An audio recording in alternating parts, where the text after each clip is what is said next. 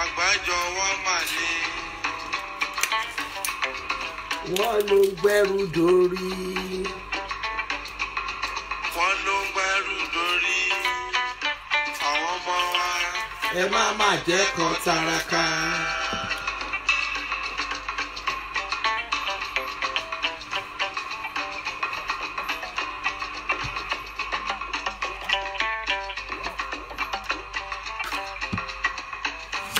Èní la rí o, kò má ṣẹ̀dá tó mọ̀la.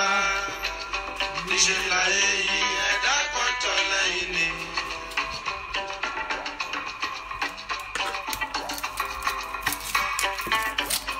Ká parapọ̀ ká rorí.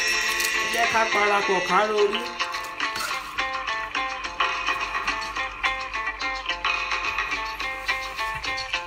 Kójú tẹlẹ́gàn lágbára bá mi. Ẹ̀ṣẹ̀ mi àṣẹ.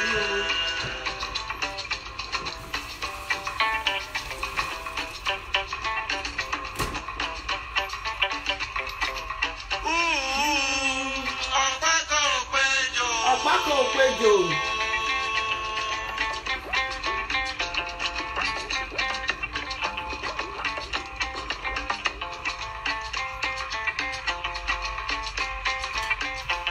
Ẹ jẹ́ kójú ìlà kẹwàá rí ìwé pẹlẹbẹ ìjọba. Junior, good morning, good afternoon.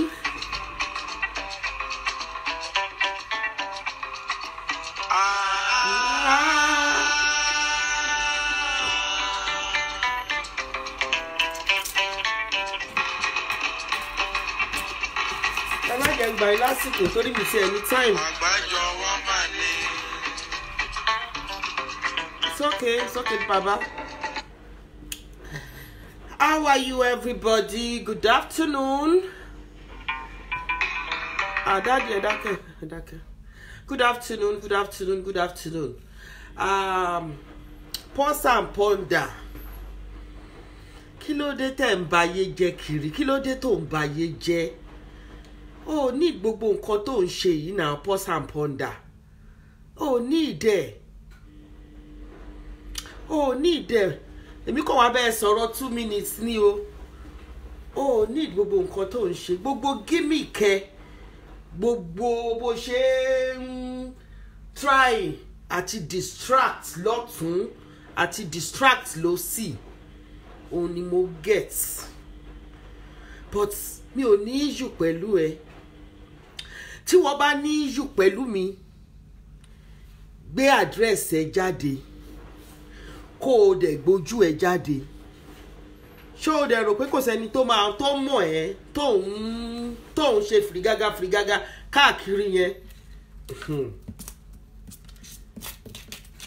Ọlọ́run ṣáà mọ̀ ẹ́. Bí ò bá sẹ́ni tó mọ̀ ẹ́, Ọlọ́run mọ̀ ẹ́. Ní tí mo fẹ́ sọ fún ẹ nìyẹn. Wípé fi mí lọ́rùn sílẹ̀ kò jẹ́ ìṣe tèmi. I don't know you. Mi ì dẹ̀ fẹ́ mọ̀ ẹ́. Why are you contacting me? Why? Remy Domingos, how are you? Why? Kí ló tó ń ba ayé jẹ́? Kí ló tó ń ba ayé àwọn obìnrin jẹ́? Tó rántí pé obìnrin ló bí ẹ. Mo mẹ́yẹ bọ̀ lápò lórí ọ̀rọ̀ ẹ. Ṣó ti yí ẹ? Èmi ò wádìí ẹ kiri. Ṣùgbọ́n tí wọ́n bá ń try láti fẹ́ distract mi, èmi gan á wá jókòó sórí mátà ẹ. Tí bá dẹ̀ jókòó sórí mátà ẹ, màá wọ́ ẹ jáde gidigidi. Mommy, have you sent or transfer money to him before? Please post the account so that he could easily be traced. Mo ti send owó sí rí now. Gbogbo ilẹ̀ mọ̀ pé ó yá 500 lọ́wọ́ mi. Mo dẹ̀ tún fún ní 100 pounds tí mo fún. Nígbà tó lóun fẹ́ gba lé yẹn gift nìyẹn inú paper lẹ̀ ni mo sọ yẹn sí. But mo transfer owó sí now. Mo transfer owó sí màá gbé account mo fi sanwó fún ní Lawal Adesuwa Lawal ni. Ṣé mo kọ ro kan tí Panda yìí ṣọmọ kéèyàn trust èèyàn gbogbo ẹ̀yin tẹ́ ń trust ẹ̀ tẹ́ ń ṣe mí náà ti trust ẹ̀ rí o but this boy is such a devilish boy.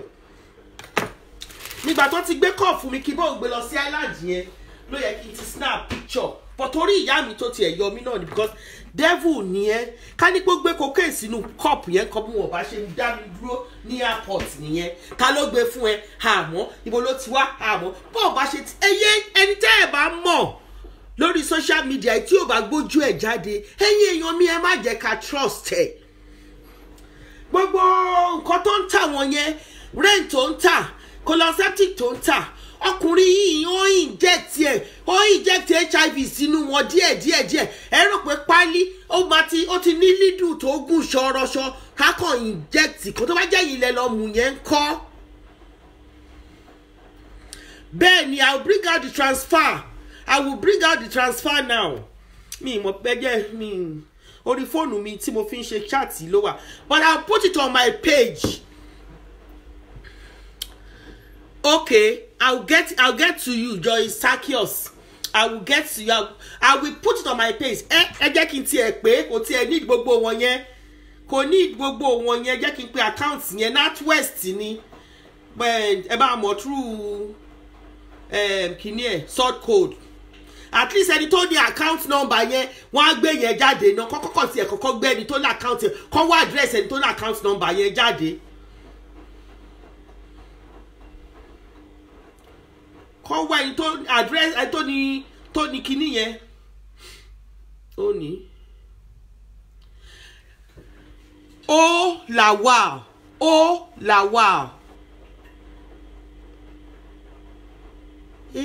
maniti ó làwà náà ni okay my address okay ó làwà ẹ̀gbọ́n short code o 804635 804635 òun ni kíní ẹ̀ short code there. Account number is 1143938. Once again, the short code is 804635 and the account number is 1143938. mo ń bọ̀ máa tún lọ tún confirm ẹ̀.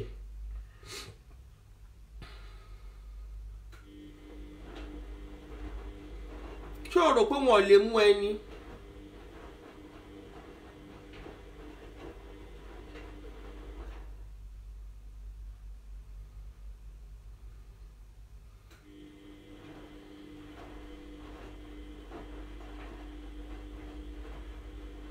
kí ló dé gan tó jẹ́ pé ó burú?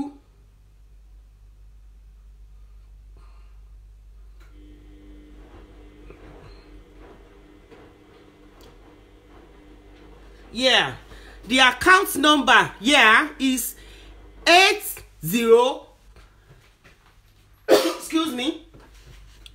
4635. Account number is 1143938. ó làwà ní orúkọ tó fi tí mo fi send 500 sí.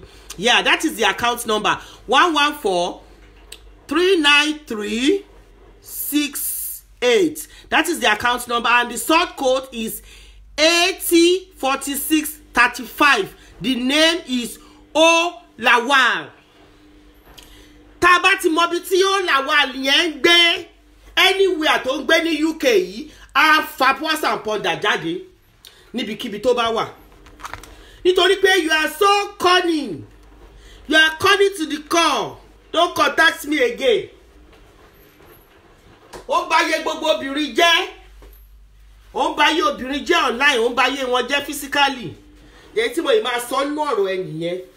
Nígbà tí bá get ọ̀rọ̀ ẹ dáadáa, tí mo get àwọn facts yẹn dáadáa, pẹ̀lú account number tí mo gbé jáde tí gbogbo yín tẹ́ bá mi lo gbogbo connection tẹ́ ní tẹ́ bá mi wá ẹni tó ní account yẹn jáde tẹ́ bá mi wá ẹni tó ní account tó jẹ́ olawa tó ní short code yẹn àti account number yẹn tẹ́ bá mi wá orúkọ ẹ̀ gangan jáde àti address ibi tó ń gbé wọ́n fa Panda Panda wọ́n fa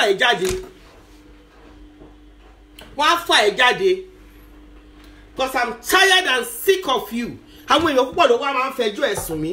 I'm tired and I'm sick of you. Ọ̀bàyéjẹ́ ni ẹ́. I'm tired and I'm sick of you. Ó làwà.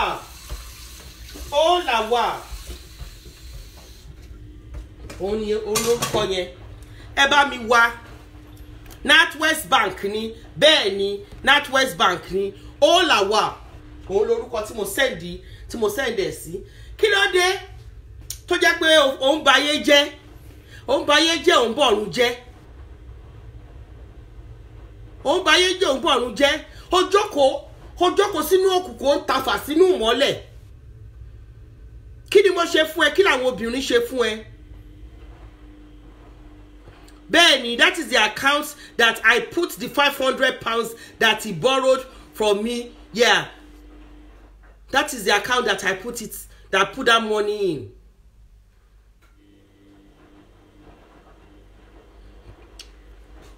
I want to know. I don't want NatWest to block the account. I said I want to know the address of that person that is Boba. Kò ṣá lè jẹ́ fake name ṣá. But tó bá jẹ́ fake name ṣá ibi kan ṣá ni statements ń lọ. Ibi kan ṣá ni gbogbo yín tẹ́ jẹ́ computer guru ibi kan ni statements ń lọ. Ibi kan ni address yẹn. Ẹ bá mi wá jáde. Mo ti kọ sí bíbá yìí. I will still put it on my page. Panda Panda yìí ẹ ti bàjẹ́. Èmi ló fẹ́ máa ṣe kinní sí àbí? Èmi ló fẹ́ máa ṣe buga sí? Wàá jẹ̀yà wàá jẹwé yá. Wàá jẹ̀yà wàá jẹwé yá.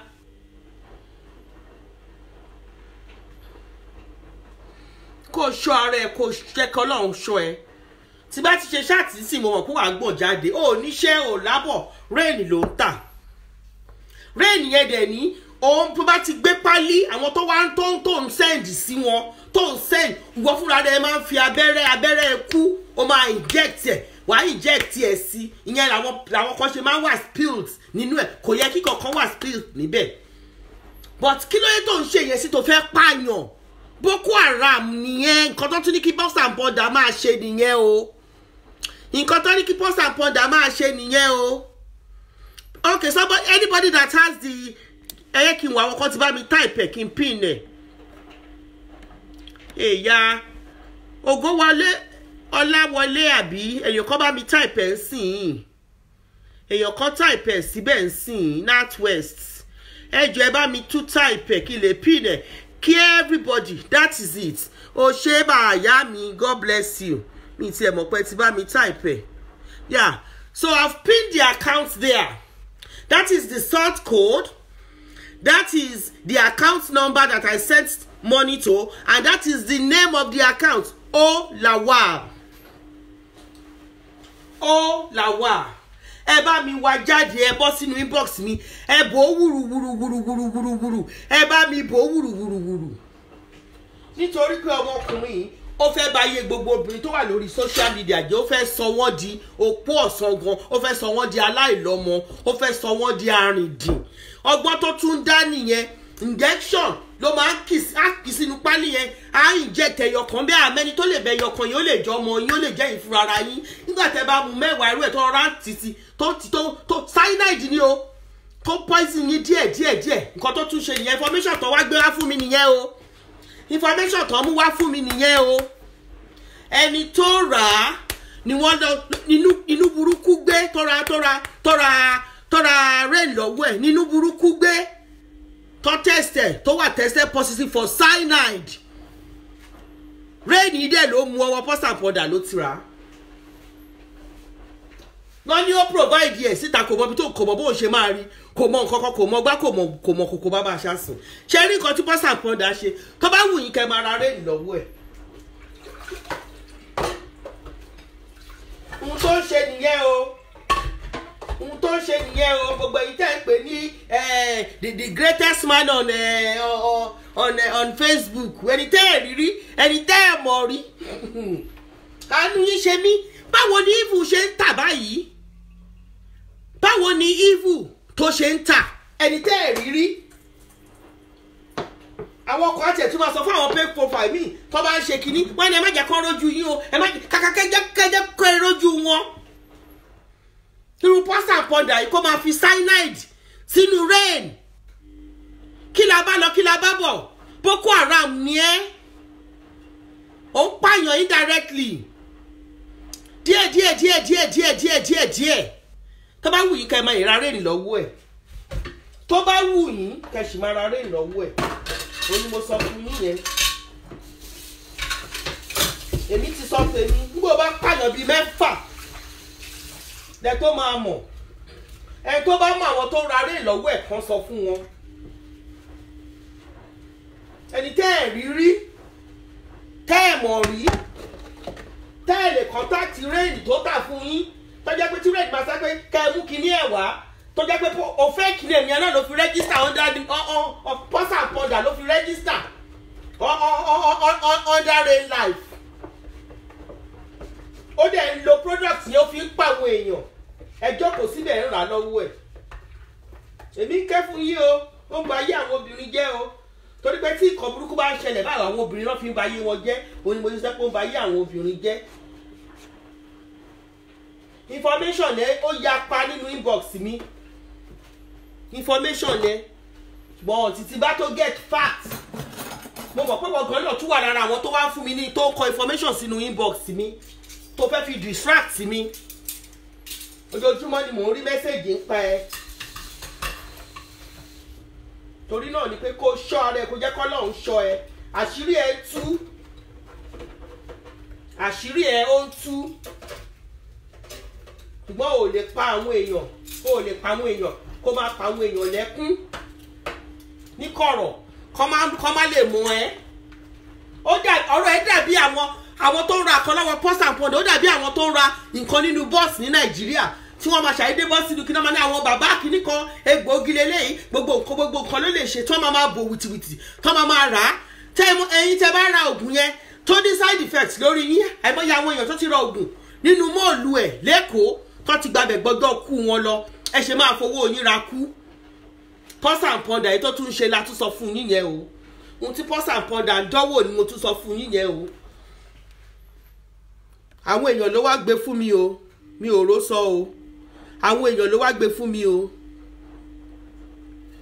àwọn èèyàn ló wá sọ fún mi nínú inbox o àwọn èèyàn ló wá sọ fún mi nítorí náà ni pé ẹ̀yin tẹ́ bá mọ àwọn tó ń ra nǹkan lọ́wọ́ ẹ̀ tẹ́ mọ àwọn nǹkan tó tẹ́ mọ àwọn nǹkan tó ra tẹ́ mọ àwọn tó ń ra nǹkan lọ́wọ́ ẹ̀ tẹ́ mọ àwọn èèyàn ẹ jọ̀ọ́ ẹ tètè já pa Kọ́lá Wọlé Ajétúmọ̀bí Linga Togo àwọn yẹn wà láyé ní Germany Kọ́lá Wọlé Ajétúmọ̀bí Hamilton David Hamilton Blessing Ṣọlá Ṣọlọ́lá àwọn yẹn wà ní Dublin àwọn tó ń ta nǹkan gidi tèmi mọ̀ nìyẹn o wọ́n lè jẹ́ àwọn náà jẹ́ wọ́n lè jẹ́ kíní ẹ̀ o but ẹ má ra particularly lọ́wọ́ Panda Panda ó ń fi cyanide sínú rain ẹ̀ ó ní mo sọ fún yín yẹn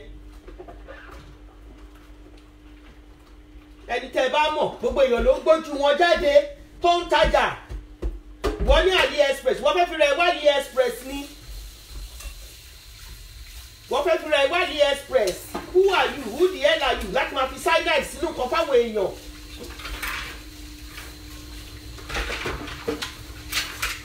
Who the hell are you? Láti máa bá yé àwọn èèyàn jẹ́.